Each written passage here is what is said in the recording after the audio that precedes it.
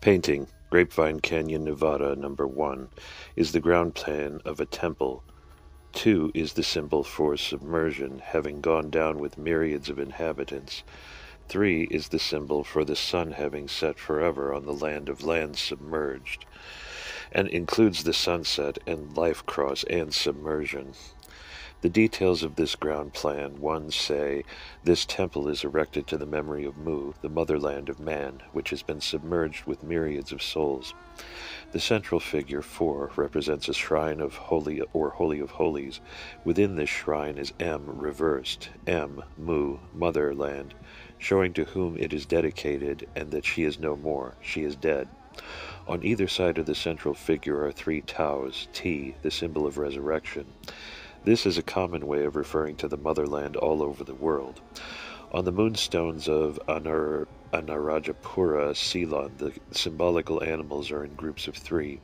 On the great monolith of Tiwanaku, Peru, the thrones are in groups of 3. In the heads of the figures in Central America are 3 crowns, and so on ad infinitum. The 3 divisions about the shrine represent the 3 rooms where the devotee receives his 3 degrees of religious knowledge. This is the usual construction of ancient temples.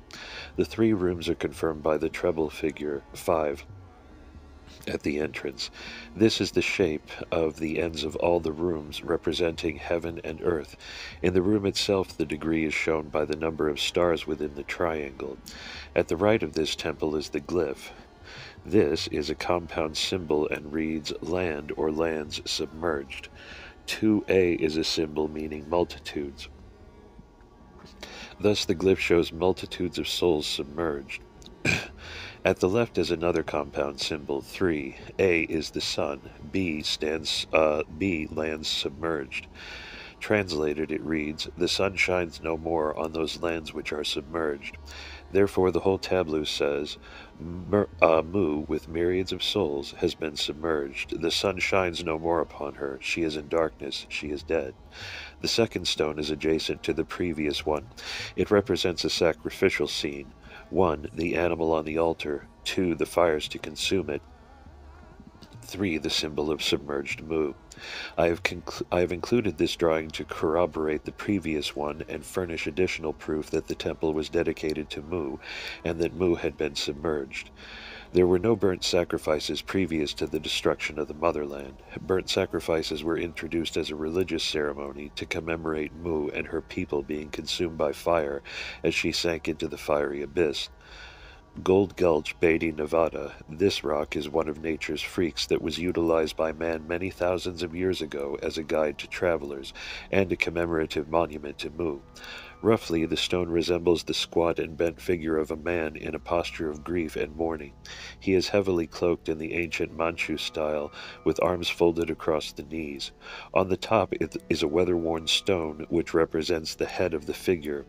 In place of eyes are pecked and painted 2 symbols, both very pronounced as to meaning. 1 reads Chipezi, which translates means a mouth opened, fires came forth with vapors. The land gave way and went down. 2a. This is the escutcheon of the empire of the sun, the land of Mu, a sun with 8 rays.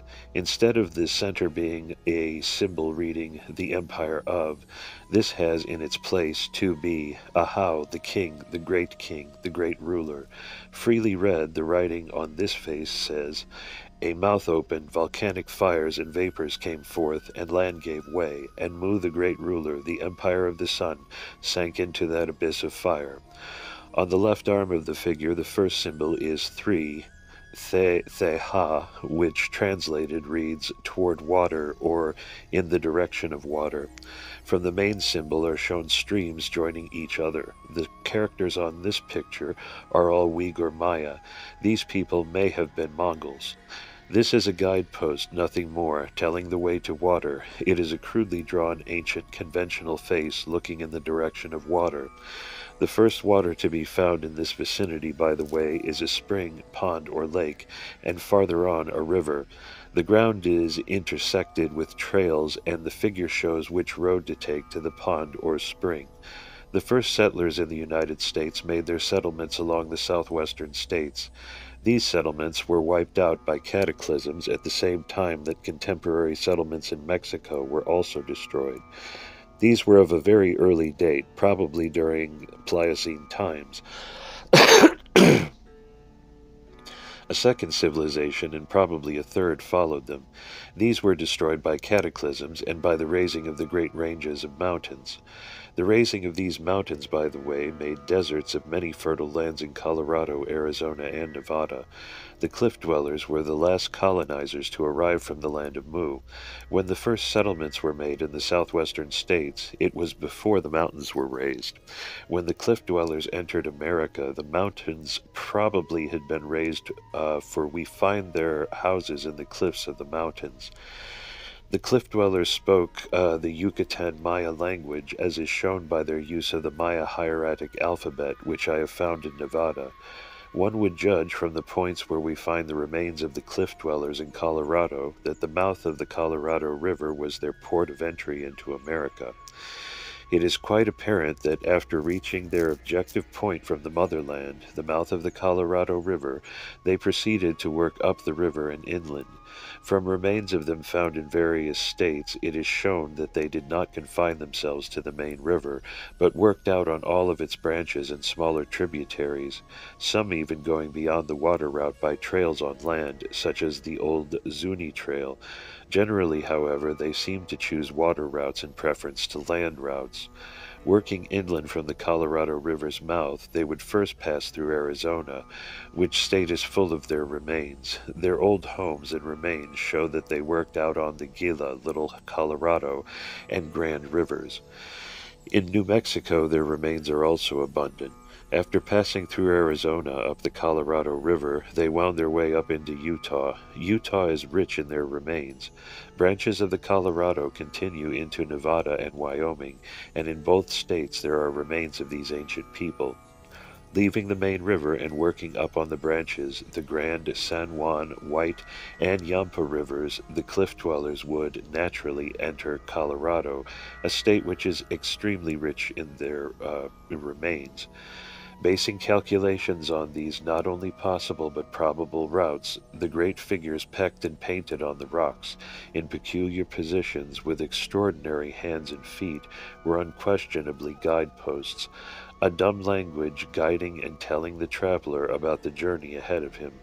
I know this is true because I have deciphered and translated some of them. All the regions surrounding the Colorado River are literally filled with the works of the old cliff dwellers. These remains consist of cliff houses, rock paintings, rock writings, and various utensils and instruments. The fact that these works are only found in the vicinity of the Colorado River and its tributaries is the strongest sort of evidence that the Colorado River was the gateway through which the cliff dwellers entered America, and possibly their predecessors as well. When the cliff dwellers came to America is problematical. There is no positive evidence, nor in fact anything to give us any intimation. They or their ancestors, however, were here before the mountains were raised, which would fix their date at 12,500 years ago. Arizona, Dr. Walter Ho of the Smithsonian Institution made an examination of the petrified forests of Arizona and reported that he had found the remains of 4 distinct peoples there. This find corresponds with my own discoveries in our western and southwestern states, as well as in Mexico. 3 of house civilizations existed before the mountains were raised. I have also examined a copy of a crude ancient rock picture found in the Havasupai Canyon, Arizona.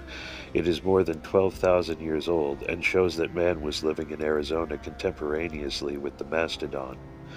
New Mexico. The ancient history of New Mexico is the ancient history of the Pueblo Indians, whose past constitutes one of the most fascinating tales ever told about the ancient men of North America. The Pueblo Indians, when they first came to America, were a very highly civilized and enlightened people. Their traditions and the data found among them prove the fact. They have the oldest records and traditions of any North Americans who came to this continent from the motherland.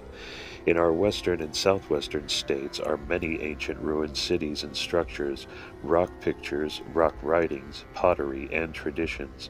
Our famous scientists and archaeologists have been particularly bashful about telling us anything about the people who occupied this land before the present inhabitants. The most they tell us is that these writings are from 3,000 to 5,000 years old. It is from the Hopi and Zuni pueblos that the most information is to be obtained. To me, these tribes are the most interesting of all the North American Indians living today. Possibly this is because I know them better than any of the others. Their connection with the motherland is perfectly established, and their traditions also tell us that they originally came to America from Mu. All their religious inspirations are traceable back to the first religion of man, and their sacred symbols are virtually those of Mu. I have a Pueblo ceremonial blanket, the ornamentations of which are sacred symbols derived from the motherland. Their traditions are interesting and far-fetching. A fascinating tradition of theirs is about the creation of the first man and woman, the Adam and Eve of the Bible. It is most valuable for the reason that the language of the motherland is found in the esoteric meanings of some of the words. The Zunis and the Hopis have two special gods who are supposed to shape the destinies of mankind. These gods are held sacred but are not worshipped. In other words, they are comparable to our saints. The names of these two gods are Ahai-Inta and Matsailema. These were the first children of the god of the sun. This sentence bears careful analysis. The Hopi Indians have differentiated between the sun, the collective symbol of God, and God himself. They point out that the first man and the first woman were the children of God himself, and not the children of his symbol, the sun. I have found in ancient writings, especially in those of the Hindus and Egyptians, passages where the sun is called the father of life and the waters the mother of life, but in each instance they are speaking about nature's products and not the special creation called man. They also speak of the sun's forces working on the earth's affinitive forces. The Hopi Indians hold that man and woman were the children of God, the great God who rules the sun. Therefore they are not the offspring of nature. A further corroboration lies in the esoteric writings of the names of man and woman. Their names are composed of vocables of the mother tongue, and like all ancient religious writings, have a hidden meaning. For instance, Ahai-Inta is made up of the mother words Ah-Hai-In-Ta, and Matsailema of Mat-Sai-Le-Ma. Conjoined they read, God created the first man and the first woman to occupy the earth. These first children of God were the parents of all mankind. The language of the Pueblo Indians contains, as I have pointed out, many words of the mother tongue, and many others find their roots in the same source. Another legend reads as follows. Their forefathers came to America in their ships from across the sea in the direction of the setting sun. Thus it is shown that they came to America from the west in ships not over the much abused and imposed on Bering Land Bridge. When the Pueblos first came to America, they were in a highly civilized state, which is corroborated by their wonderful knowledge of geology, their cultivated language, and their use of the sacred symbols of the motherland. A peculiar coincidence that I discovered among the Pueblo Indians was this. They had 7 sacred cities of Cibola.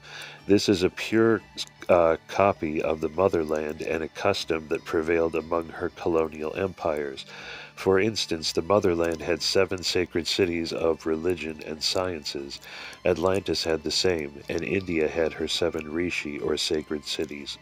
Lieutenant Cushing lived among the Hopi Indians for a long time while he translated what has been called the Zuni myths, which are myths only because the people into whose hands they have passed have failed to understand them. These Pueblo traditions have been handed down orally from father to son for thousands of years, but a tradition is actual history, not a myth. I shall take some extracts from Lieutenant Cushing's translations, which added to my own personal knowledge of the Pueblos, make interesting reading. For example, a Zuni tradition says, once the earth was covered with water, no land appeared anywhere. Is this a myth? Not at all, for it has been corroborated by the sacred writings of the motherland and by geology. Another Zuni tradition says, just before man appeared upon the earth, the ground was so soft and watery, man could not have walked upon it. His feet would sink into the ground, therefore he could not live upon it. A description of what sort of footwear a man must have had to enable him to pass over the soft, watery ground without sinking into it is very amusing. Although geological works do not mention this kind of ground as having been in the world at any time, yet that such was the case is clearly enough shown by the shape and character of the feet of the early tertiary animals, that had long, spreading toes like the feet of our present-day wading birds, frequently the muddy shores of rivers, ponds, and lakes. Another so-called Zuni myth, the ancient Zunis, thousands upon thousands of years ago, had a perfect knowledge of the great reptilian monstrosities that frequented the earth from the Carboniferous age down to the end of the Cretaceous period. The traditions say they were monsters and animals of prey. They were provided with claws and terrible teeth. A mountain lion is but a mole in comparison to them. Then those above said to these animals, Ye shall all be changed into stone, that ye be not evil to men, but that ye be a great good to them. Thus have we changed ye into everlasting stone. Thus was the surface of the earth hardened, and many of all sorts of beasts turned into stone. Thus too it happened that we find them throughout the world. Their forms are sometimes large in shape, like themselves, sometimes they are shriveled and distorted out of shape, and we often see among the rocks many beasts that no longer live, which show us that all was different in the days of the new. I think Cushing hardly caught the exact translations in the words I have italicized. My changes, however, in no way alter the meaning. The foregoing has been passed along as another Zuni myth, yet in order to prove that it is not a myth, one has only to stroll through any of our museums to see on every side the truth of the Zuni tradition. Go to the Museum of Natural History in New York and look at the fossil of the crested Trachodont, or visit the United States National Museum at Washington and gaze at the complete and perfect skeleton of the Jurassic dinosaur Stegosaurus, crushed and flattened. There may be readers who will say that these have nothing to do with the Pueblos, and that they do not prove the tradition not to be a myth. For the benefit of such doubters, let us consider the Havasupai Canyon in Arizona. There, drawn and carved on a rock, is a picture of the most terrible carnivorous dinosaur that ever existed on Earth, the gruesome Tyrannosaurus of the late Cretaceous period. This picture probably was drawn more than 12,000 years ago. It is only within the last 100 years that this form of reptile was known to our scientists. Cuvier found a part of a skeleton and out of it made a reproduction, a great lizard walking on all four legs. I think I am correct in saying that it is actually only within the last 50 years that the true form of the Tyrannosaurus became known, although it had been faithfully depicted in rock drawings by ancient man thousands of years ago. The Zunis also have various traditions about the flood. I quote the tradition about this catastrophe as published by G.W. James. In the long, long ago, the Zunis were very wicked, and in spite of the continued warnings of those above, they persisted in their evil doings until the Shadow People determined to destroy them from the face of the earth. Accordingly, the two great water sources of the world were opened, the reservoir of the above, from which all rains descended, and the reservoir of the below, from which all springs, creeks, and rivers received their flow. The very plugs were withdrawn, and the rain poured down, and the floods arose, until the Zunis knew the wrath of the gods was falling upon them.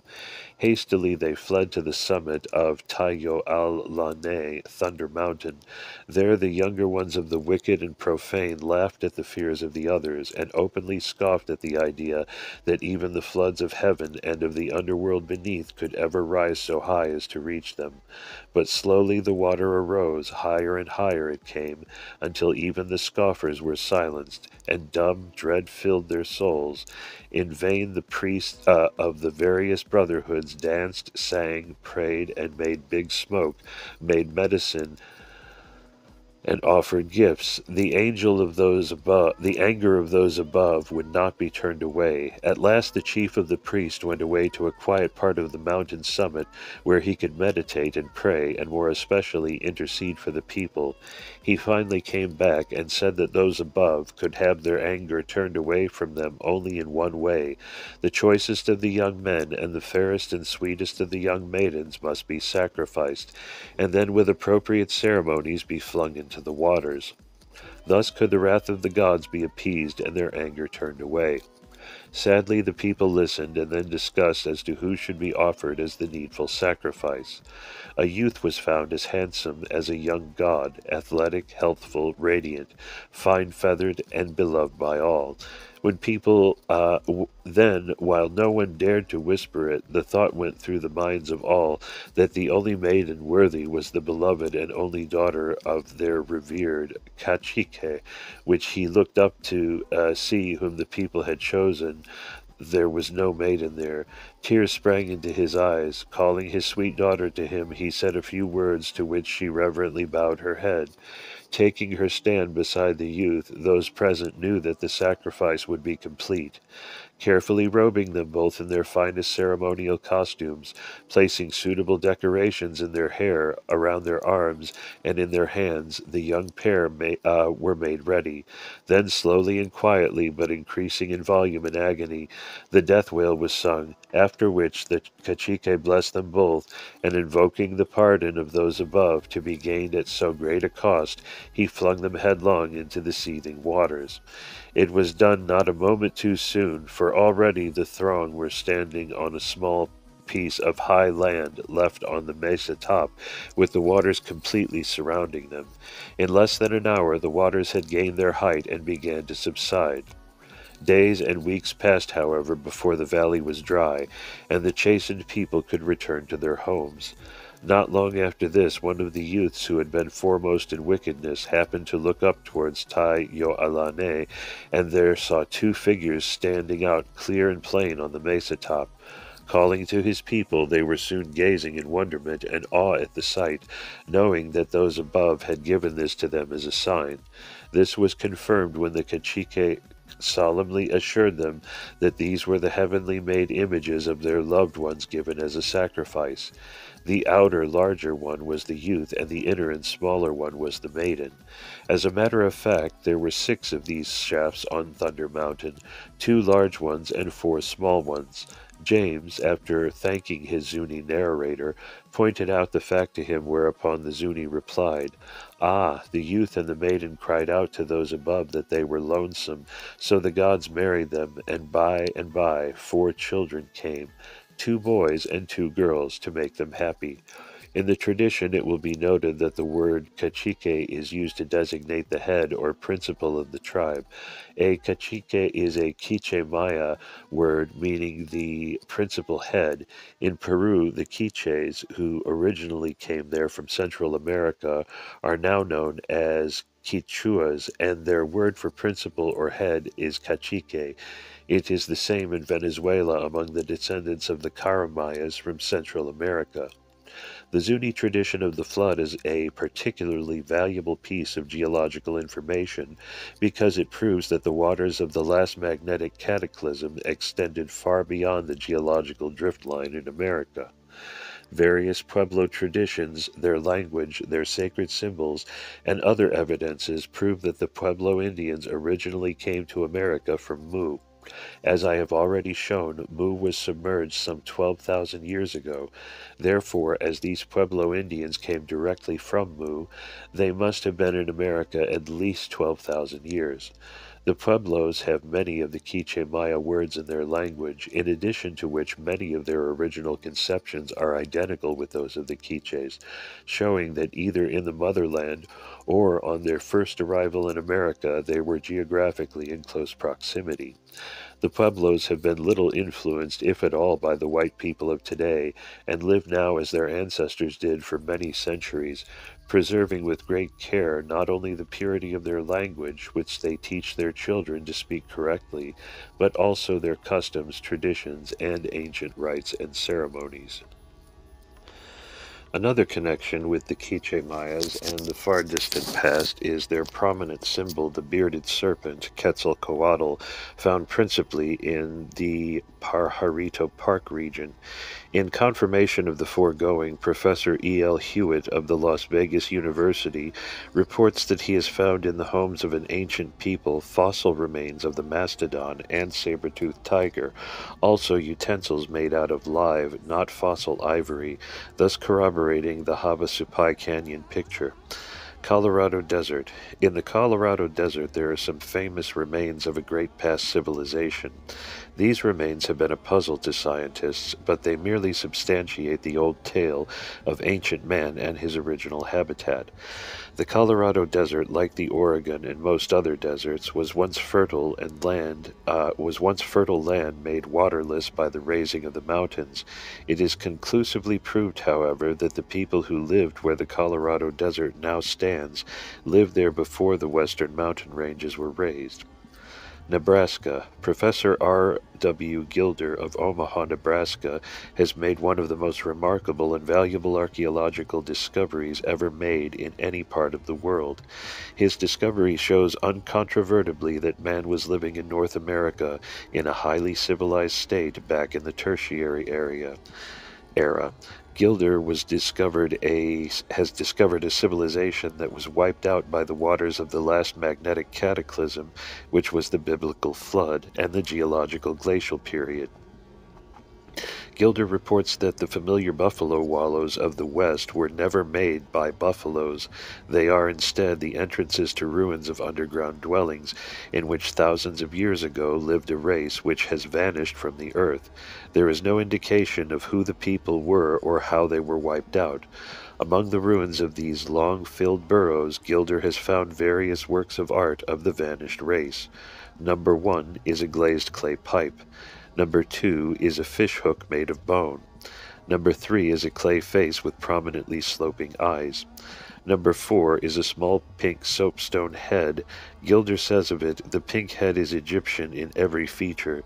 It is delicately carved and highly polished. It is Egyptian in headdress, having even the rectangular ear guards worn by the Egyptians. It is more than Egyptian. It resembles the face of Ramses II himself, if the marble busts in Oriental museums today are images of the Egyptian king. Number 5 is an ornament made of shell. Number 6 is a comb made of elk horn. The floors of these underground burrows are strewn with charred sticks, reeds, coarse grasses, and corn cobs. In the floor of every cave is found a cache, where most of the domestic utensils and other valuables were kept hidden. Sometimes there are several in the same cave. The mouths of the cache are always found plugged with layers of burnt clay. On top of this is a layer of ashes. Beneath all, the cavity widens in a jug or bottle, often the size of a hogshead. These artificial caves were filled in with the soil and torn up by the waves of the cataclysm as they rolled down over the plains. In time, this filling packed and left a hollow at the entrance, which has been called a buffalo wallow. Gilder's civilization was wiped out by the last magnetic cataclysm, therefore it was a tertiary era civilization. Kentucky. In Kentucky are the remains of a civilization that was contemporaneous with Gilder's Nebraska civilization. At Blue Lick Springs several years ago, an excavation was being made. 12 feet below the surface of the ground, the workmen came across the bones of a mastodon. Farther down, they found a stratum of gravel, and underneath the gravel, a stone pavement. The stones forming this pavement had been quarried. Their upper surfaces had been cut and dressed, while their lower sides were in the rough. The mastodon in this excavation belonged to the Pleistocene period, as it lay above the gravel. The gravel was formed by the waters of the last magnetic cataclysm, and the stone pavement, being below the gravel, shows that this civilization, like Gilder's, was a tertiary era civilization. George W. Rank, the Kentucky historian, in his History of Lexington wrote, "The city now known as Lexington, Kentucky, is built of the dust of a dead metropolis of a lost race, of whose name and language and history not a vestige is left. Even the bare fact of the existence of such a city and such a people on the site of the present Lexington would never have been known but for the rapidly decaying remnants of ruins found by early pioneers and adventurers to the Elkhorn lands. But that these remains of a great city and a mighty people did exist, there can be not the shadow of a doubt. Who then were these mysterious beings? From whence did they come? What were the forms of their religion and government? These are questions that will probably never be solved by mortal man, but that they lived and flourished centuries before the Indian, who can doubt? Here they erected their cyclopean temples and cities with no vision of the red men who would come after them, and chased the deer and the buffalo over their leveled and grass-covered walls. Here they lived and labored and died before Columbus had planted the standard of old Spain upon the shores of a new world, while Gaul and Britain and Germany were occupied by roving tribes of barbarians, and it may be long before imperial Rome had reached the height of her glory and splendor. But they had no literature, and when they died they were utterly forgotten. They may have been a great people, but it is all the same to those who came if they were or not, for their greatness was never recorded. They trusted in the mighty works of their hands, and now indeed are they a dead nation and a lost race. True, the mighty works of their hands, so far as buildings are concerned, are one with Nineveh and Tyre, but their hands left other records upon the imperishable rocks, and it is by these records we may identify them as colonizers from Mu, the motherland. Therefore, by the foregoing facts that I have recorded about discoveries in North America, we have positive proofs that the whole of western North America was peopled by highly civilized races during the latter part of the Tertiary era and before the geological glacial period. Hundreds of rock writings, confirmed by many legends, also tell us that these first civilizations of North America came from a country called Mu, and that Mu lay to the west of America, beyond the horizon of the Great Water. This is positive because the Nebraskan and Kentucky civilizations have now been shown to have existed during the Pliocene period. Oregon, Nevada, Utah, Colorado, Arizona, and New Mexico show us civilizations that existed before the mountains were raised. As these civilizations antedate the mountains, they also went back into the Tertiary period. How far back into the Tertiary era they went is not known, as no date has so far come to light to tell us. It remains an open question. Those ancient dwellers in our western states known as cliff dwellers were represented by several distinct tribes, and it is possible that instead of being merely tribes, they were distinct nationalities. I surmise this from their rock writings and rock paintings, which show that different tongues were spoken. The writings are also in varying forms of symbols and alphabets. A close examination discloses that some of the rock writings and pictures that have been assigned to the cliff dwellers of North America are thousands of years older than others which appear within a stone's throw of them. These very ancient writings and pictures were executed before the mountains were raised, which is proved by the fact that some of the rocks on which they are written are fractured and displaced. In some places the fracture divided the writing, and in others characters are found that have been split in two, one part appearing on one side of the fracture and the remainder on the other. This indicates that the rock was fractured and displaced as the ground was being elevated. Other writings is clearly reveal that they were written after the land was elevated. It is impossible to give here a detailed account of the rock writings and rock pictures of North America. I have been compelled to confine myself to a few that cover two important points. First, those that give an approximate date of the civilization. Second, those that tell us the origin of the people, where they came from, and how they came to America. It is quite doubtful if all those classed as cliff dwellers actually belonged with that people. That is, certain writings assigned to the cliff dwellers were probably written by people who were not cliff dwellers at all. That the cliff dwellers came from Mu is certain, for every one of their pictures that are used as guideposts contains a reference to Mu. In fact, the rock writings and pictures of the cliff dwellers, except those drawn from artistic effect, are permeated with references to Mu, both before and after her submersion. In addition to this, they invariably use the symbols that were in vogue in the motherland. Among the rock carvings I have found 4 different branches of the Maya language that were in use, also the evidence that these ancient Americans used 3 differently arranged alphabets. Chapter 11. Niven's Mexican Buried Cities. The next step on leaving the United States will be to pass into Mexico.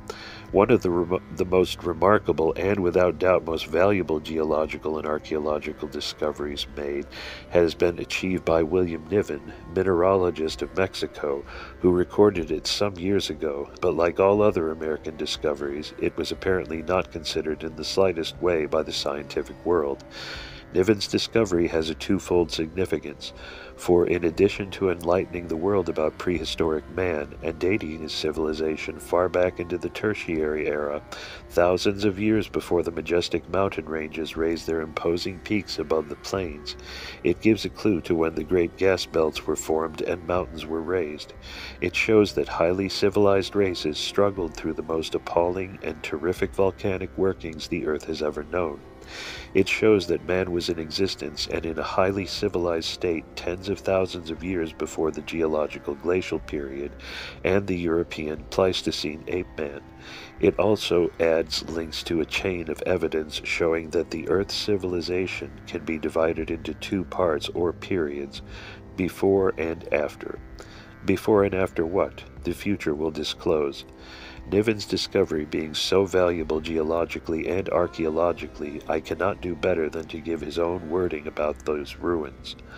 Over an area of about 200 square miles in the Valley of Mexico, from Texcoco to Jalhuipantla, there are hundreds, yes thousands of clay pits.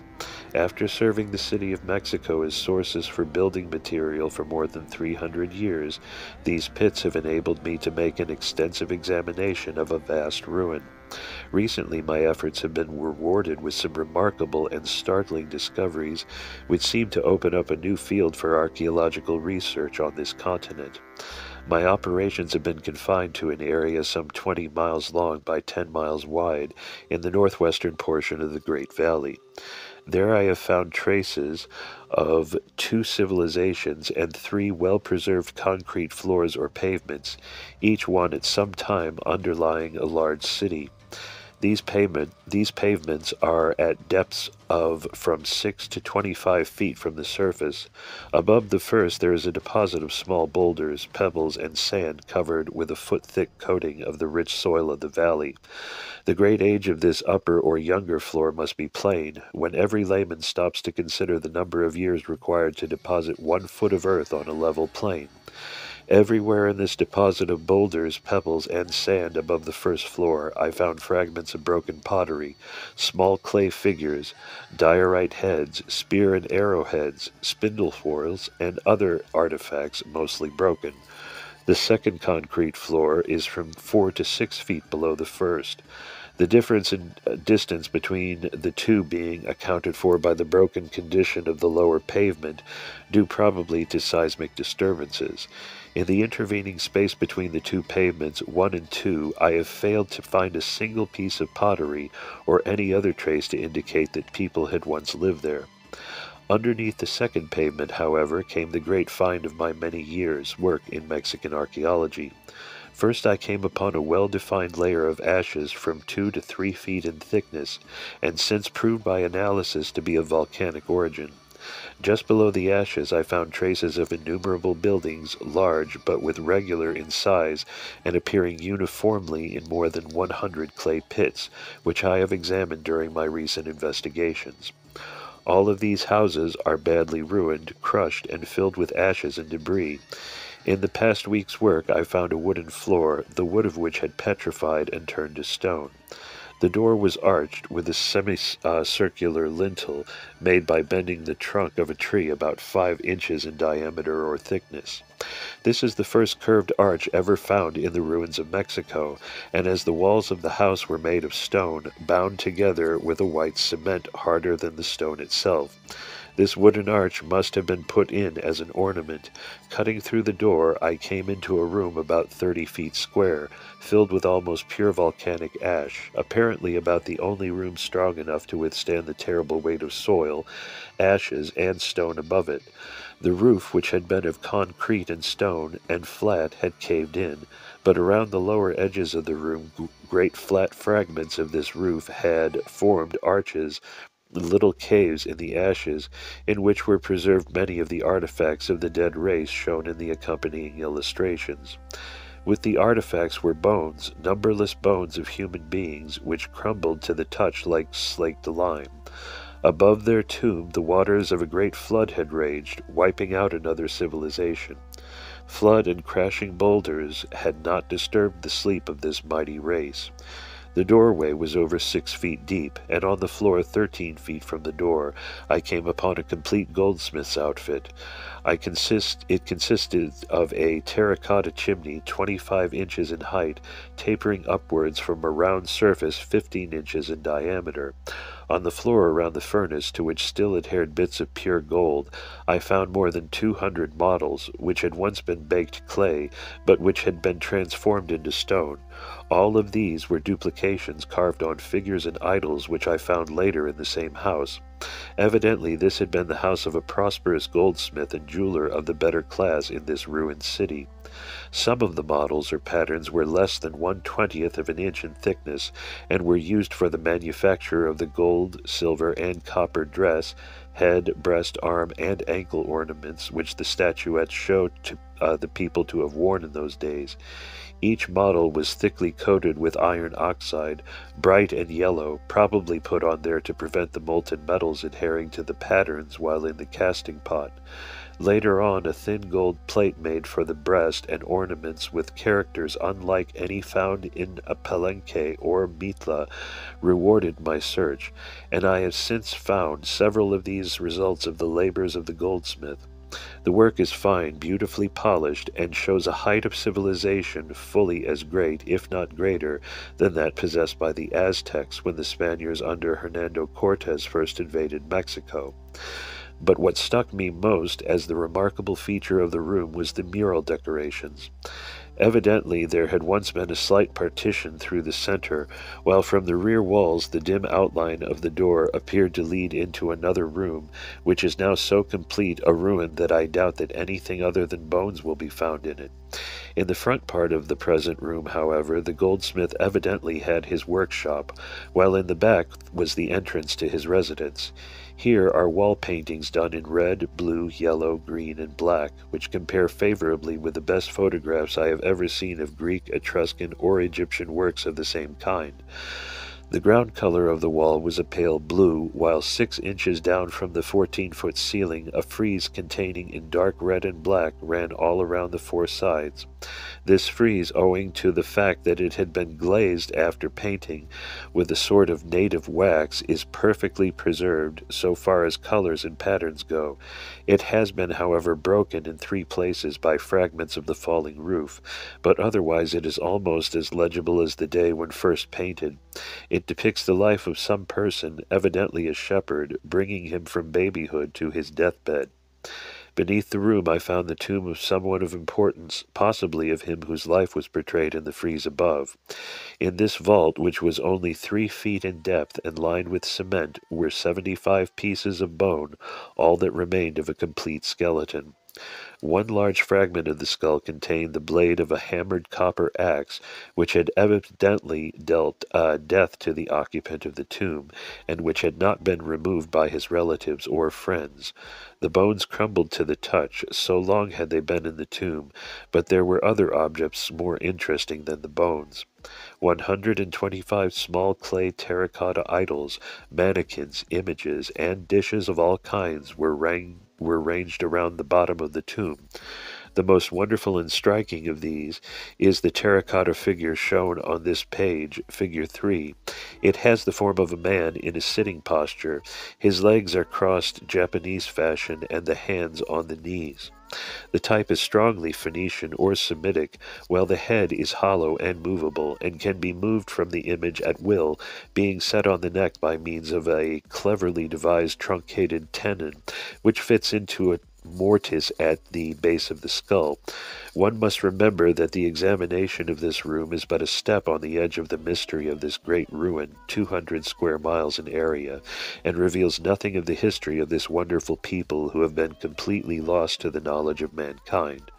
Less than 3 miles from this locality, which I have just described, I found an ancient riverbed now dry, in the sands and gravel of which were thousands of terracotta and clay figures, having faces representing all of the races of southern Asia.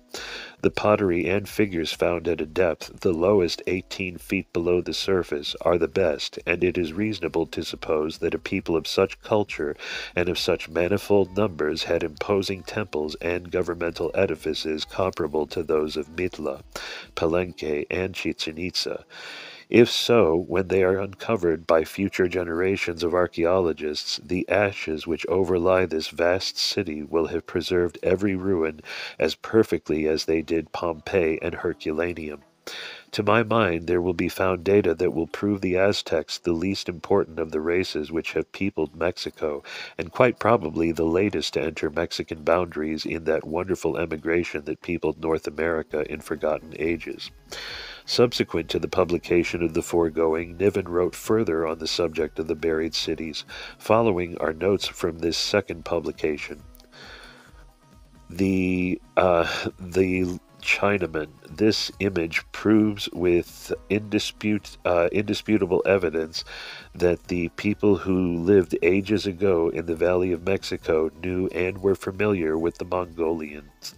The ruin in which I found the Chinese image was in the remains of the third or lowest civilization 30 feet down from the surface in the pit which I had dug at San Miguel Amantla near Jaluepantla, 19 miles from the National Palace in Mexico City. The first upper civilization, marked by a cement floor and walls of a concrete building, I found at a depth of 8 feet. 11 feet below this was the second middle civilization of about the same grade of development as the first, and 30 feet 3 inches from the surface of the ground I came on a bedchamber or tomb, I do not know which, in the third stratum of ruins, which contain the finest artifacts I have ever seen in Mexico. I am inclined to think the room was 30 feet square, its walls were made of concrete and crushed down to within a foot of their bases. Below was a tomb. In the center, on a raised rectangular platform, also of concrete, lay the skull and some of the bones of a man who could not have been more than 5 feet in height. His arms were very long, reaching almost to the knees, and his skull was decidedly of a Mongolian type. Around his neck had been a string of green jade beads. Green jade is not a Mexican mineral. Lying beside the body was a string of 597 pieces of shell. I say string, but the buckskin thong which had once borne them was long since rotted to dust, and the wampum or money lay as if it had fallen from a string. With this money lay the greatest find of all, the Chinaman. It is the first of its kind ever found in Mexico, though Mongolian types exist in different numbers among the Indians of all Mexico, to convince any one that the Indian blood of the country originally came from Asia. His oblique eye slits, padded coat, flowing trousers, and slippers make him a present-day Chinese in all respects except for the queue, which is lacking. The Chinese did not, however, adopt the queue until they had been conquered by the Tartar hordes from the north. The little statuette is about 7 inches high, and where the arms are broken off, the clay of which the image is made shows red and friable in the center. Outside, however, the clay has metamorphosed into stone, so that it can be chipped with the hammer only with with the greatest difficulty. It is about 3.5 inches in width across the chest and 1.5 inches in thickness through the abdomen. In the ears are huge rings similar to those worn by the Chinese today. On the head is a skull cap with a tiny button in the center, almost exactly like the caps of the mandarins of the empire, which has now become a republic. The coat, which is loose and of a type still worn by the Chinese, is shown fastened with a frog and a button, while on the breast is a circular plate or ornament, evidently covered with a layer of beaten gold, but worn bare by contact with the earth of unknown ages. Each arm is broken off at the shoulder, and the open of the entire tomb has failed to disclose the missing hands. This Chinese image was not made by Aztecs. It had been buried in the earth in the Valley of Mexico for thousands of years before the Aztecs set foot on the plateau. The Aztecs were newcomers in Mexican history, the bloodthirsty conquerors of the great civilized and organized races of Mexico, who ravaged with fire and sword the cities built by the Toltecs, Olmecs, and Mayas. The Aztecs did not build, they took buildings from the builders by force of arms. The little Chinese furnishes exactly the length for which we have been searching. He says without speaking that the most ancient tribes of Mexico were offshoots of the Mongols. Near the skeleton but off the platform lay a flower vase about 15 inches high, undoubtedly filled with Xochitl, the yellow sacred flower of particularly all of the ancient races of this country. I shall now review Niven's report of his discovery of the remains of 3 prehistoric civilizations, where one is buried underneath the other. Geologically, it is shown that the discovery is the discovery of the most ancient civilizations, of the most ancient works of man yet found. The youngest or upper civilization dates far back into the Pliocene period, Tertiary era.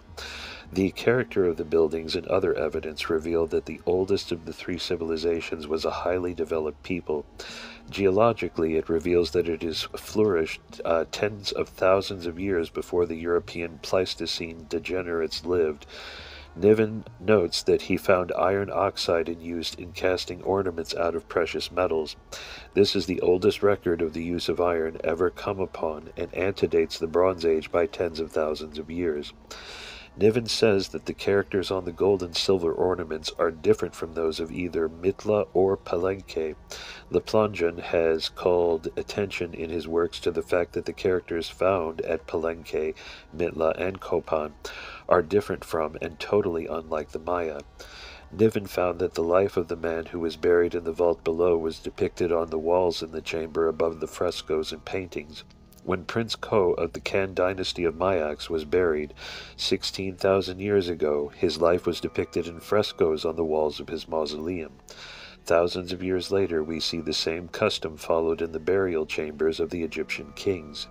Niven mentions that the copper axe he found in the skull of the man was highly tempered, so that his now lost art dates back far into the Tertiary era. In the second vault opened, Niven found an immense number of articles which had been placed around the corpse, mannequins, statuettes, etc. I found this a custom among all the ancients, and it is still practiced by some peoples.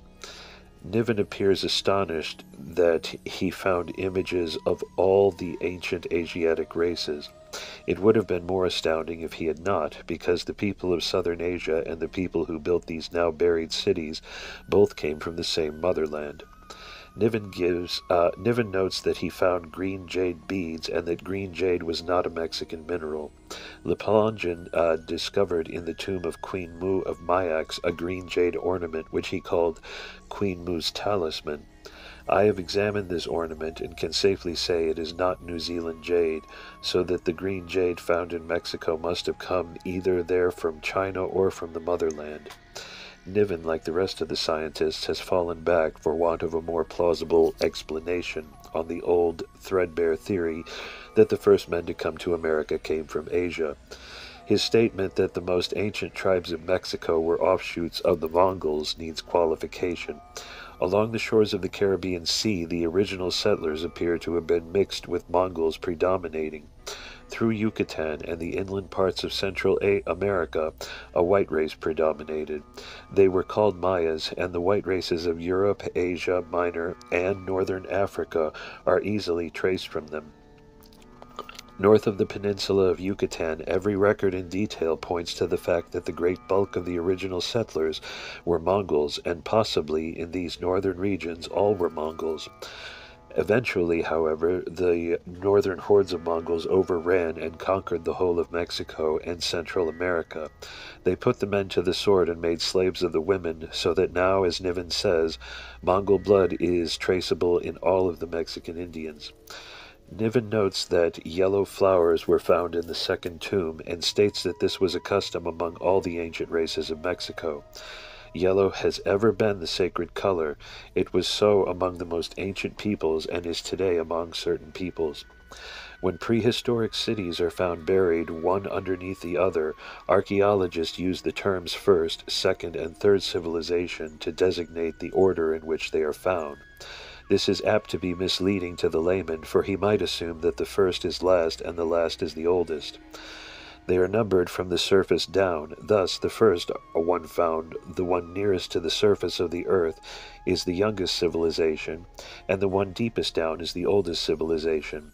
Again, the word civilization is out of place, for the layman might assume that there have been several civilizations, whereas there have been only two since man first appeared on earth.